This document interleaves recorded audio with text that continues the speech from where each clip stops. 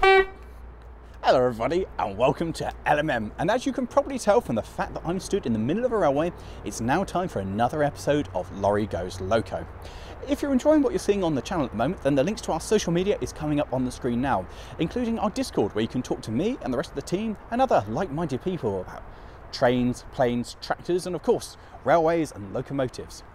And if you want to help support the channel and help it grow, there's also a link there to our Patreon, which if you consider helping us out, that's awesome. Today I'm here at the Middleton Railway in Leeds, and I'm going to need this.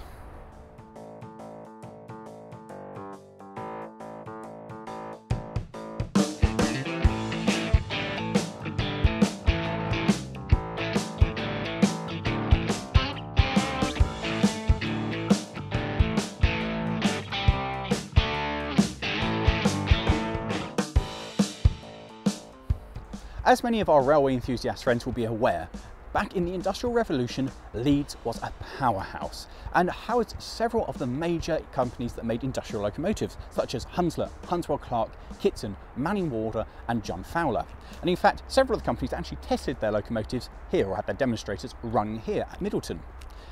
Now, the collection here has been made to help preserve the heritage of the area with lots of locomotives that came from Leeds. And so in the engine shed, in the display, they're all Leeds-based locomotives or Leeds-created locomotives, with the exception of the one Danish locomotive that's here for various reasons. And there's the Peckett. Oh, and there's 1310 as well. And actually, come to think of it, quite a few of the diesels have nothing to do with Leeds at all. The site here is that of the oldest continually operating railway, getting its Act of Parliament to run in 1758. And being the first railway to commercially operate steam locomotives, which started in 1812, which, for those of you who are not aware, that's a very long time ago. And they continuously work trains from the pits up there bringing coal that way, this way to the centre of Leeds for, well, quite some time. It's basically how the railway survived.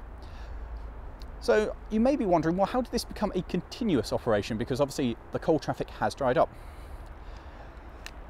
This is one of those stories that you don't really quite believe. You get told, but you can't quite believe it happened. In 1959, the late 50s, a group of university students got together and managed to do something amazing. Now, as the 60s dawned, the line was no longer being used for coal. That had been diverted and now connected to the old Great Northern Line, meaning this line wasn't really being used. They managed to get their hands on a loco from Hunslet and hauled with it an ex-Swansea and Mumbles Railway tram for a week, starting on the 20th of June 1960. Which means that the railway is actually currently, at the time of filming, celebrating its 60-year anniversary, and that makes it the first standard gauge preserved railway in the world. Now lots of you will think, hey, but that's the Bluebell Railway. Nope, these guys beat them by 2 months, which is kind of special. But this isn't the most amazing part of the story, oh no. Using their hired locomotive, the group managed to organise to be able to run freight trains along the line. I just want to reiterate that, a group of students, not railway people, but students. They started this in September of 1960 for Robinson and Birdsell scrap merchants, and amazingly they kept operating this all the way up to 1983, with the passenger services starting in a form similar to what they do today in 1969. And that's basically how it's been ever since. They've continuously operated this railway, well, somebody has, since 1758, which is bonkers, absolutely bonkers. So with the basic history looked at and the kind of overview of what the society is here, we're going to go and have a look at today's mighty giant locomotive. Well, diminutive. That's the first word that comes to mind to describe this. And one of the big things about this, and possibly the only big thing about it, is in all of my travels, including Lawrie Goes Loco and just visiting railways for fun, it's one of the very few locomotives I've come across that genuinely goes by 2 names. There's lots of engines that have had a name and they've been renamed, unless they've got previous names and current names, but this goes by 2 names equally. It's either called Courage, after where it worked, or the more appropriate name of Sweet Pea, because it is both tiny and not green. And I do like Sweet Pea. And it does solve the mystery of why I'm carrying this around with me, because it has no horn. So I'm just going to put that there so I don't need to carry on. Isn't it absolutely amazing? This incredible piece of kit weighs less than 6.5 tons. It is smaller and lighter than my own Ruston 48, which I take to be the basic benchmark of small standard gauge locomotives. In fact, to my knowledge, this is the smallest standard gauge locomotive ever. It's utterly ridiculous, isn't it? It is just mad. I mean, everything about it is the wrong proportions. From what we understand, it's basically a narrow gauge bonnet and engine in here, bunged onto standard gauge frame. And it's not even that. I mean, the framework here and the way the wheels, this is basically a wagon's frame. This isn't a locomotive. This is a wagon that's built like this. And then it's just got this little engine box put onto it, bonnet, in the middle, which doesn't really make any sense because the proportions are just totally weird. And then you have this, which is the most bonkers thing. This isn't missing a cab. This isn't partway through an overhaul or something. This is how it left the factory, with like a safety frame and a sunscreen. It's basically all it is to keep the sun off and to stop you falling out of it. It's absolutely bonkers, but also so incredibly cute. I mean, there's very little else I've ever come across on the standard gauge which looks quite as amazingly cute as this. And of course, one of the things you may be noticing across the front here is you go, oh, there's an attachment here. Does it have vacuum? No, of course it doesn't have vacuum. That's where the starting handle goes. It hasn't got anything else. It's genuinely a locomotive you could only start on a starting handle, which is, everything about it is mad. It's lighter than mine. It's short. It's 10 foot long. It's shorter than mine. The wheels are just over, they're 2'3". It's absolutely minuscule in every single way. It's like the engine's got 2 cylinders. It's just, this is, somebody had a really stupid idea. Like, this is kind of the design that comes after you've been at the pub with your mates. You've had one too many of, I've got a great idea. You know those narrow gauge engines we built, yeah? What if we put it on the standard gauge? Yeah, that'd be amazing.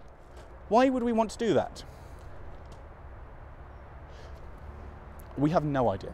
This is a design that they called the estate range locomotive. Presumably it was designed to work on light railways and small companies that needed a small lightweight locomotive to run across not so good track, moving, you know, a wagon that would come in off the main line on a Wednesday and the following Friday you'd need to move it back again. Something simple like that. And as you can probably tell by looking at this thing, the design was a roaring success. They built 2. And this is the only one that survives. In fact, one book on Hunslet describes this thing as being a freak. She is Hunslet number 1786 of 1935, and she was built to go to F. Courage Brewery at Alton, which is where the Middleton Railway now runs to and from. And she had an exceptionally busy and hard life. Upon delivery, it worked for quite literally just a couple of years before the rail traffic out of the brewery ended. And then you may think, oh well, an engine like this is clearly very useful, and you know, a small size could go anywhere, be transported easily and cleverly, and yeah, go anywhere. Nope, no, it sat at the brewery for 30 years, parked up and just forgotten about. It just nothing, it did nothing. And then the interesting thing is, after all this time of it sat around, the company had kind of got attached to it. They'd kind of fallen in love with the little odd looking thing that was parked up, forgotten about. And so they decided that they would sell it. They didn't want it to go to scrap, they wanted it to go into preservation. So they put an advert out in the Railway magazine in 1967 saying it's for sale. And the railway here bought it. And it was delivered via rail on a Lomac. It's just that's fantastic. It came in via rail because it's that small, you can put it on a rail vehicle. It's very strange. Which means it has now worked more here in the hands of the Middleton Railway than it ever did in its original incarnation. This is another locomotive that's actually found its main life in preservation, not in its original incarnation, which is really quite beautiful. I mean, it is frankly useless, but no, it's done more here than it has anywhere else. And I appreciate, you've got to understand, for me to call a locomotive useless, there is a specific application for this machine of which nobody knows what it is.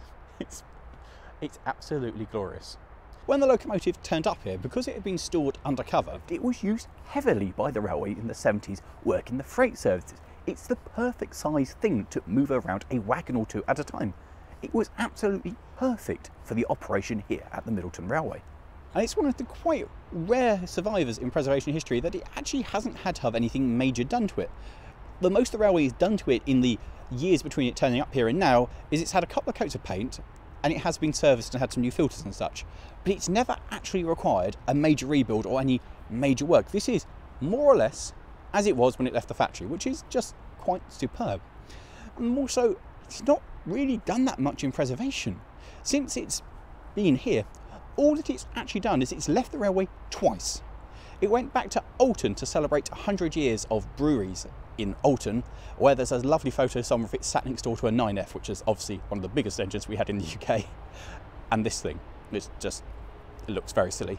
And it also went to Railfest in, I think, 2012, where I went and saw it and fell in love with it at the time. So when it was offered to me, I was like, I've seen that, I know what it is, and I really want to drive it. So it's not done that much, and it is a wonderful thing to have here at the Middleton Railway, just such a wonderfully quirky piece of history.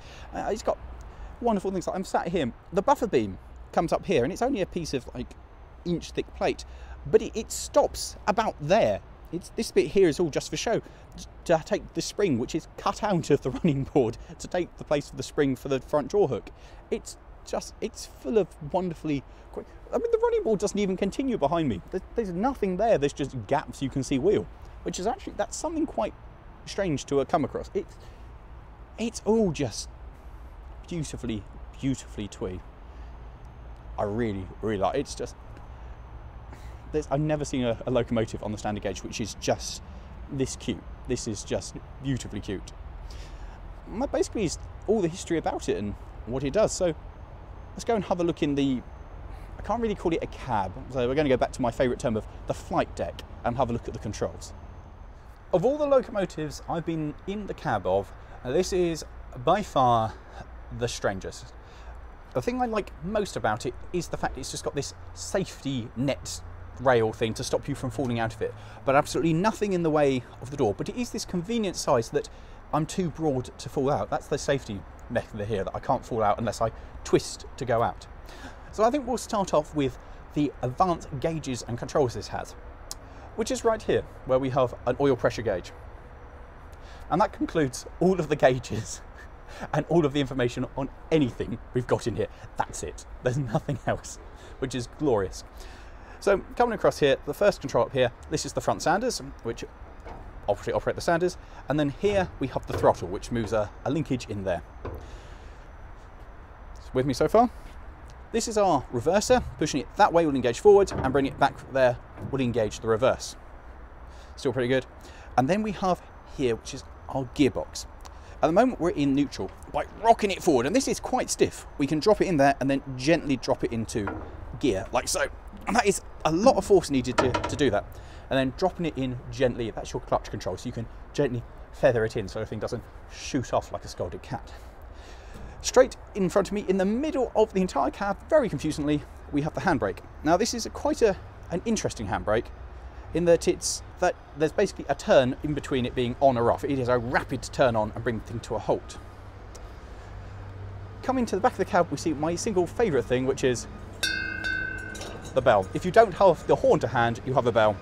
We have rear sanders fitted here, and then the addition here of a vacuum gauge and a tap in order to break vacuum. By opening that up, we can destroy vacuum. We have no way to create vacuum, but it does mean that we can safely and legally operate a passenger train to be able to destroy the continuous brake. Yeah, that actually does bring us to the end of the cab. There is nothing else to talk about in here. Apart from that, it's quite nice and big. Everything is in the way. There's a fair amount of square footage up here, and so, but to actually move about, handbrake is right in the way. The gears are right in the way. It's all just a little awkward in the way. I mean, it's very much designed to be single man operated. Everything is duplicated across it, which is quite good. And of course, visibility is absolutely superb. There is nothing in my way that way, nor is there anything behind me. You can see everywhere here. There's no body panels in the way to block anything. And what I really do like from a driving perspective is I can see down there to see the wheel. which means I can see quite easily if I've started to lose traction or anything. It's quite good in that regard. So with these complex and very advanced cab looked at, I suppose the next thing to do is to go and have a look at how we prep this and then get it ready to go. But before we actually prep this, I suppose we should take the cover off here and have a look at the just incredibly powerful unit inside here, which is, of course, utterly tiny like everything else. This here is a Lister 2-cylinder diesel engine which produces, wait for it, it's pretty good, 22 horsepower. It produces less power than my own Ruston 48. My Ruston is meant to be twice as powerful as this, which is just fantastic. It does have this rather beefy flywheel on it, which is probably where any of the power actually comes from, is converting that into some kind of forward momentum.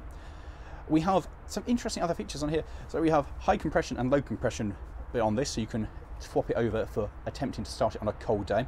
And then my personal favourite thing is this. This bin can here, this catches the diesel that trips out of the bleed off returns. And so you just have to remember to repeatedly drain the pot, otherwise it will overflow and you'll just get diesel vapour and smoke coming off as the diesel slowly burns off. It's just such a wonderful bit of engineering. It's like, the waste diesel we're not using, shall we have it loop back into the fuel tank? Nah, we'll just dribble it down the side of the engine. So yes, we have this wonderful bean can to catch it, and then we can put it back in the tank, which is just fantastic. We have very little else in here that's worth anything. There is a single pipe here that comes off the radiator to the block and then goes back again, and nothing else. It goes there and it goes up there. That's just fantastic. We also have the air intake put right next door to the engine because, as we know, engines love having pre-warmed air.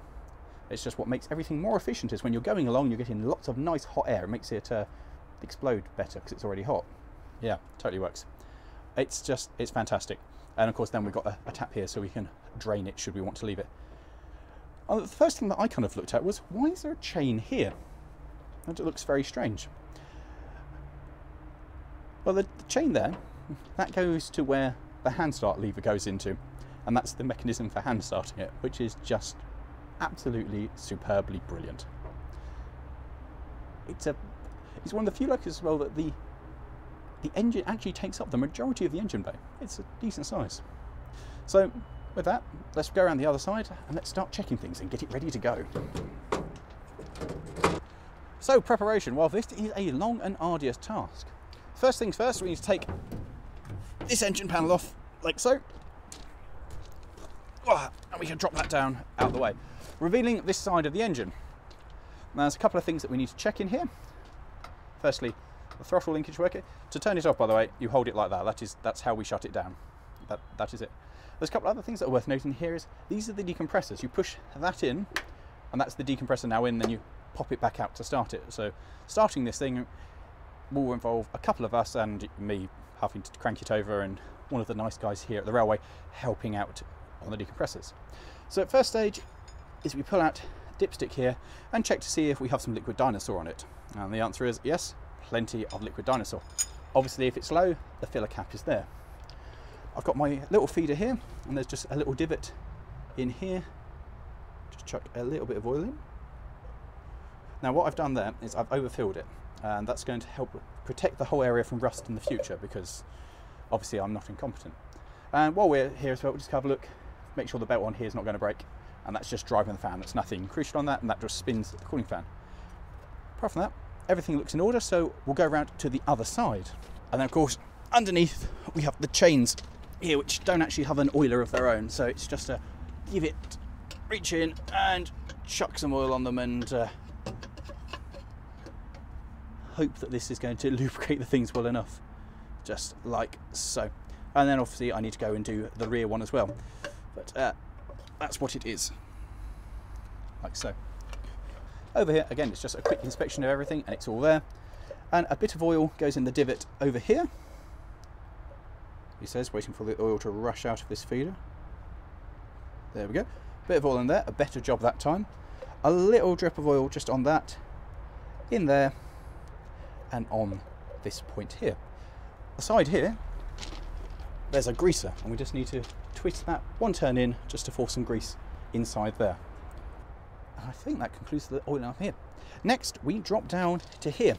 And this is awkward because you have to stop in just the right place. There's a little pot here, and that's what we use on the axle boxes. So this is just chuck a load of oil into here. Now technically I should pull the trimmings out and give it a clean out and make sure the oil is flowing through, but I am reliably informed by the railway that they are top notch at the moment. So chuck a load of oil into that. Lovely. Snap it shut. And then again, another one here.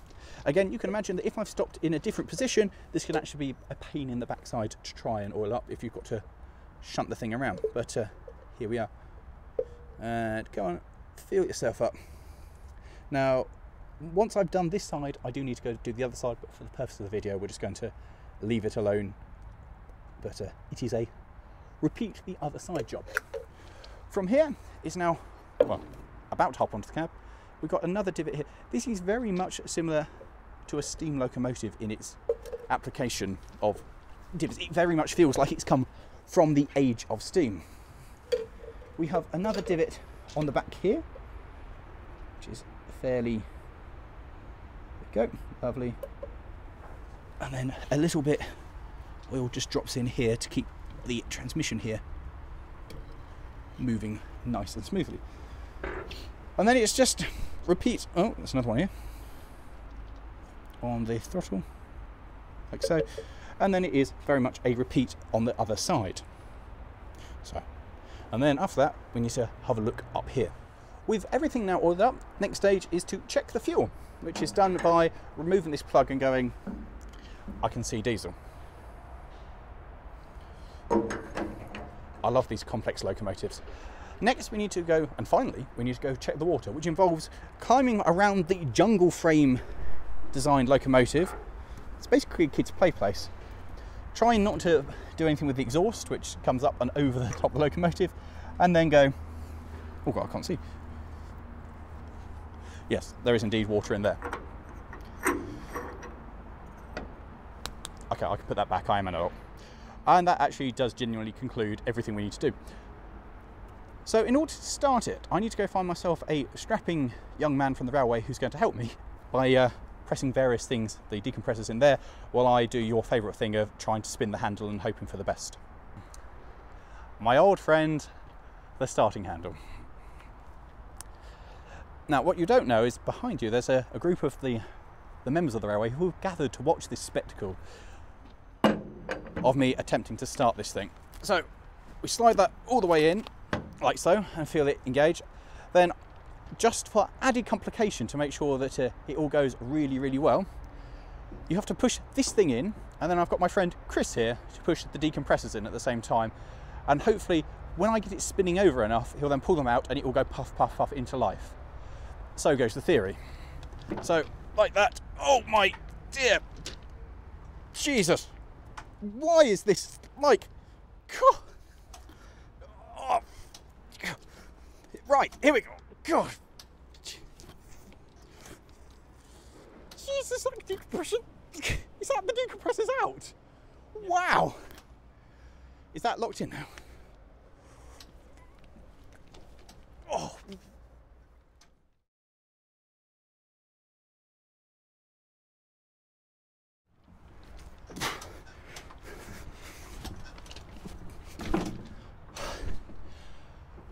Jesus.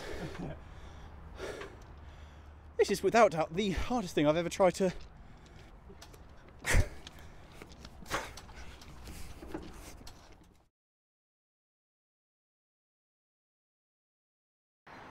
Oh. We're taking a break at that. What's the matter, Lawrie? Do you want to go at this? It's a lot harder than you think it is. Oh yes. I was hoping for a first cylinder up go. Oh. It's not a second kick and start then? Huh? Humpty starts easier than this. Yes, but how? Humpty's a much smaller engine. Yeah. And you want to hand start your engine? Yeah. Well, it's got 4 cylinders, it will start easier. Will it? Yeah, probably. I was going to say it's more engine to move, so it's harder, isn't it? Yeah. Bigger engine. Mine spins over a lot easier than this does.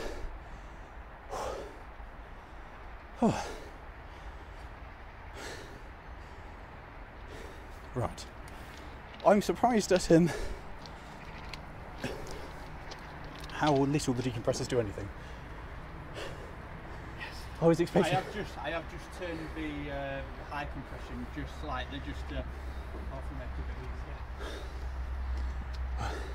I want to get the pain and anguish on your face as you're doing it.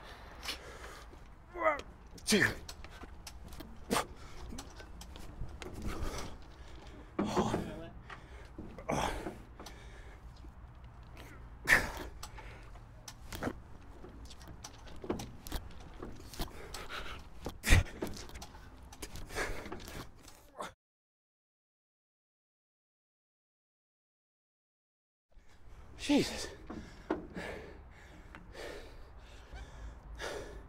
I understand why it's called courage. You need courage to start the poxy thing. Is it normally this much effort? Yes. Well, I think it's time to Google this down. Well, they weren't going to tell you until you got here, so. So they haven't done this. Oh no, I've started it twice. Twice?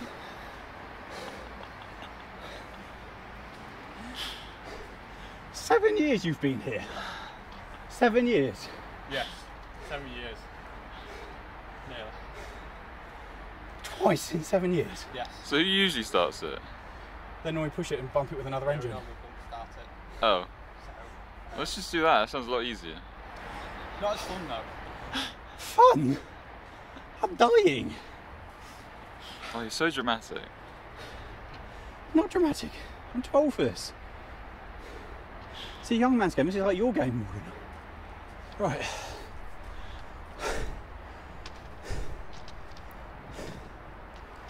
Let's give it a go.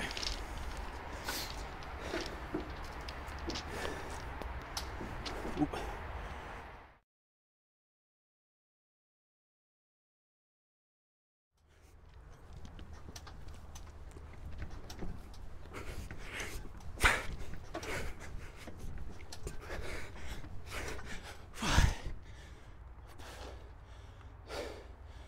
This is the biggest workout I've had in years. Right, let's try that again. Ready? Yeah.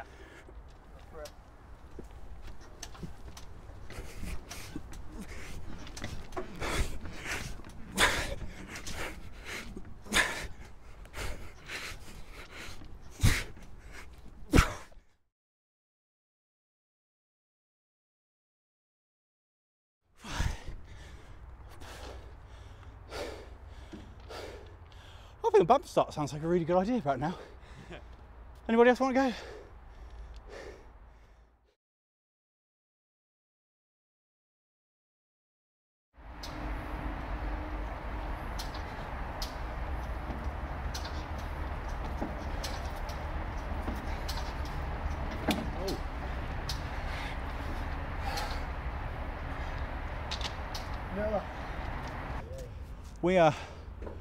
We're in mid-feet at this point. No review today. That's it. That's it. That's just.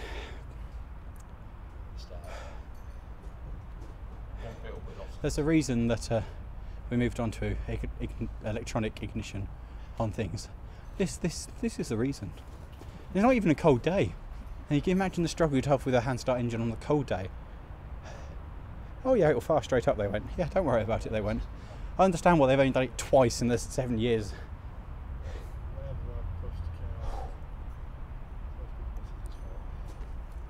It's not a warm day, it's like 6-7 degrees out. Well, it's still not cold for a diesel. Yeah, imagine if you're starting one in freezing conditions, how hard it is to get a diesel started. Like, Well, back then men were men, weren't they? men were men.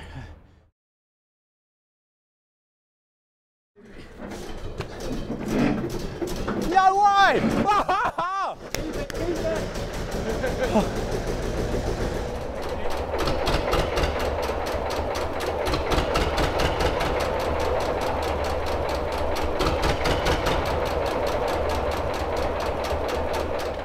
And finally, all of my hard work had paid off, as I was able to take out Sweet Pea for a test run.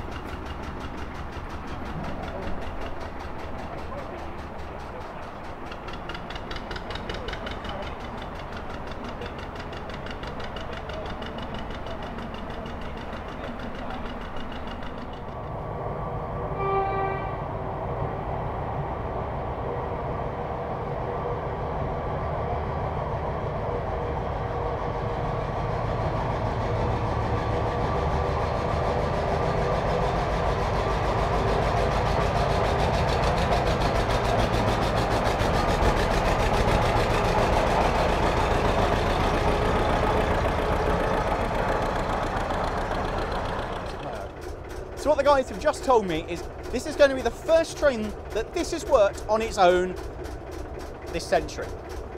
So there's no pressure there whatsoever.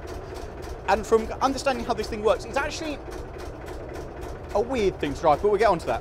So with that, first of all, we use the horn, which is brilliant. And now we just need to be bits. So I've got the reverser here, but I need to make sure it stays in gear. So I have to reach that. Then the next thing is to lean forward over the throttle, like so, and then I can use both hands to slowly slide the gear lever over, which is horrible. And then I can reach across for the brake, release the brake, and slowly drop the clutch. And that's basically how we get this thing into motion, which is just so very strange. Now, it all makes noise, everything rattles, and there's no glass or anything, so we're just here to get all the elements. It's quite wonderful. The noise is superb. We are sat on top of the engine with nothing there to get in the way at all. It's very well. Also, in first gear, full throttle is slow. The speed in the yard here is 5 miles an hour, and we're not going to get anywhere close. So we're coming up to the first crossing on the line.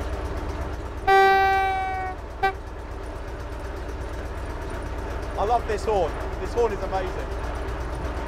So as we cross out this, we're going to open up the throttle fully, and we're going to try and get it into second gear, which will be interesting.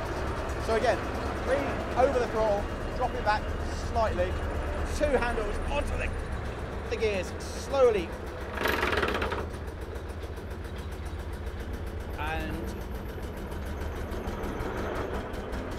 now give it to the throttle. That was actually quite good. And now comes the best bit as we trundle into the tunnel.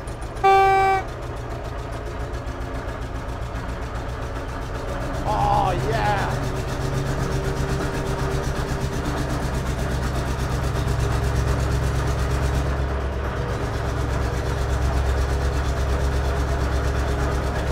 It's amazing!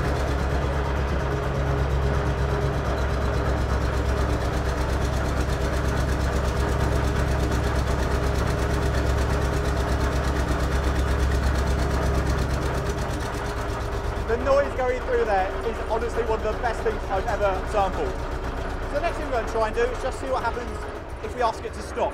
So, drop it into neutral and wind on the handbrake, and for something that's only got a handbrake, that actually stops surprisingly well. That's quite good. Right, so with that, we're going to try and go again. So, that's without doubt the best thing. Again, keeping it in gear, leaning forward over the throttle, into first gear, gently drop it in as we release the handbrake. Now, admittedly, that's not my best ever start, but we are moving, and that's quite good. So the next plan is to try and get it into second gear ready, because the whole line is uphill and we want to be going. And there we are, that's basically on the top speed. Drop the throttle back, out of gear, all the way, and gently feed it in.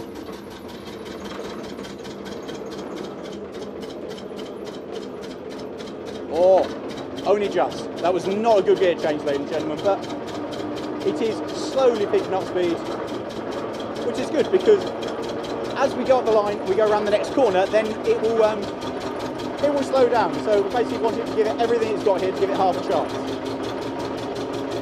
Now, as visibility goes on this thing, it's pretty incredible. There is nothing in the way. The bonnet is tiny. I can see down to my wheels there, so I can see whether or not we're actually, well, slipping or anything.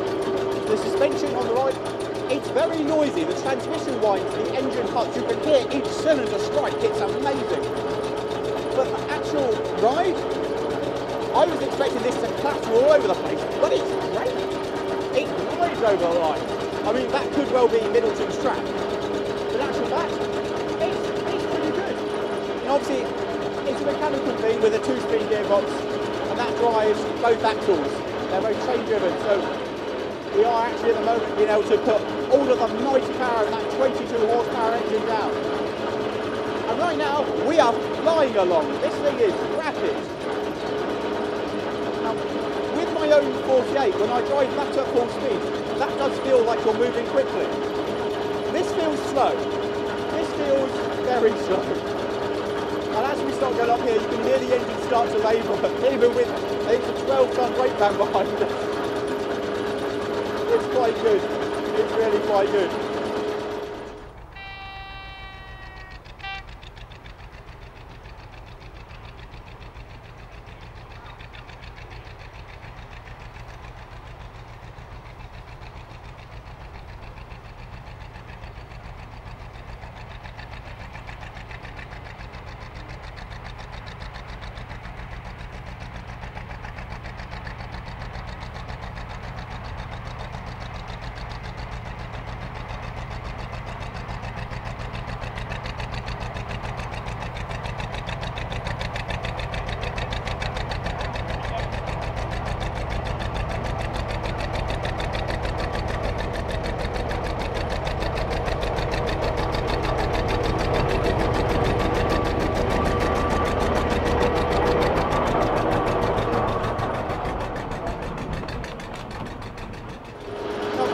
Driving on the line though, it's basically just keep the throttle open, because I've been told that I need all the throttle in order to deal with this bit here as we come up here, which is quite good for a crossing there. I can see the line stretching up. Back in the day, this must have been the most amazing run, with a train full of wagons dragging it up here back to the pits. I've just seen behind me, I've seen the smoke. It's absolutely magnificent. And you can really hear it now starting to slow down. But she's not built for moving big trains. I think we've discovered that. One great bad is it's going to be about the limit. But oh my. It's just magnificent. Now, I've been very lucky in driven a lot of engines so far on Lawrie Goes Loco, but this is possibly the biggest smile machine I've ever driven. It's just so unbelievably bonkers. It's just fantastic. And up here at full throttle, at maximum power, you can really hear the 2 cylinders going. It's absolutely delightful. And about now it's time to check the gauges. We have oil pressure, that's all we've got. We know we've got oil pressure, so it's safe to continue. It's just... There is literally no other locomotive like this I've ever driven. It's so unique in the whole sensation. The wind coming in at us, the noise of the transmission, everything about it is just like, well, that's a bit different. It's mad, absolutely mad. It's something very strange not to have the running board in front of your wheels, looking down and being able to see the whole wheel turning. That's very strange.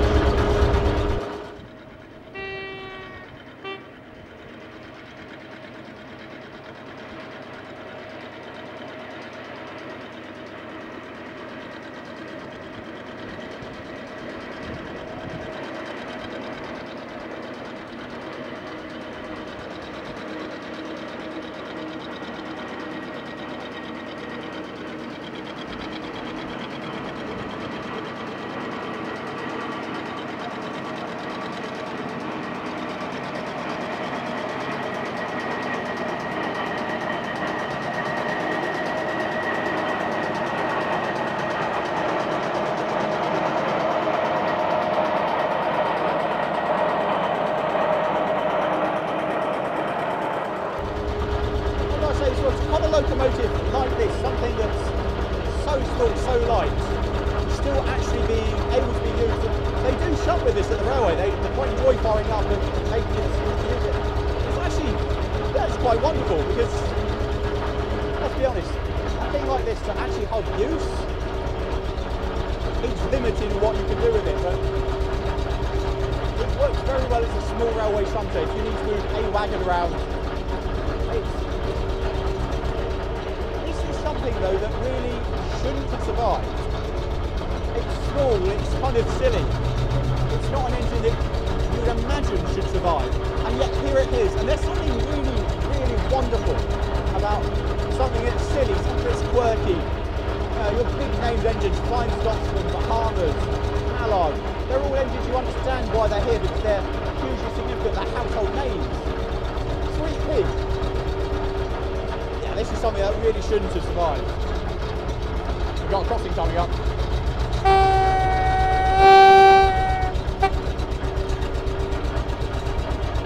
That may be the best thing about the whole locomotive is the horn. I'll be honest, it's fantastic. It's amazing as well, we're in the centre of Leeds and we're ploughing up here and it's through a park, through the trees.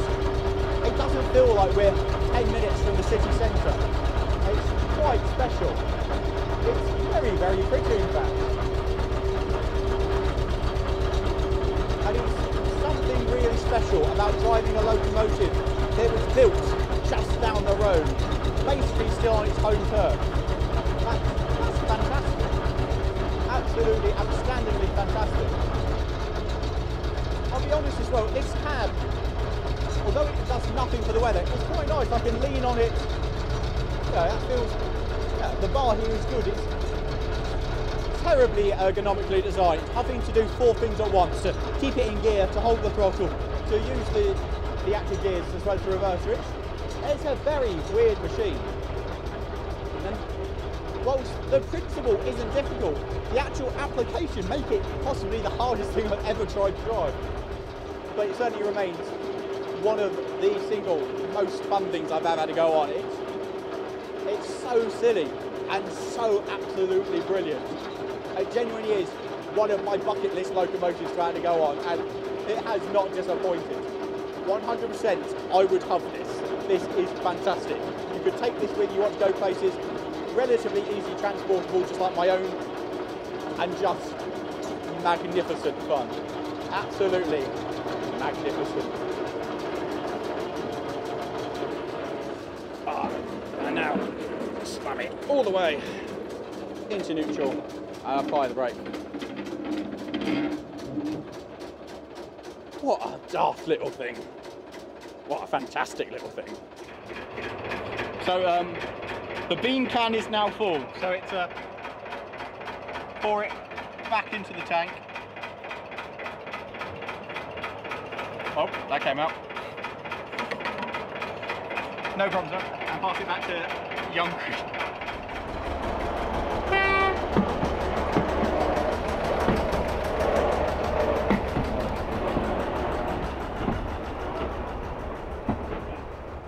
And so here we are at the other end of the line, here at Park Holt, and beyond it, over there, used to be where the coal mines were.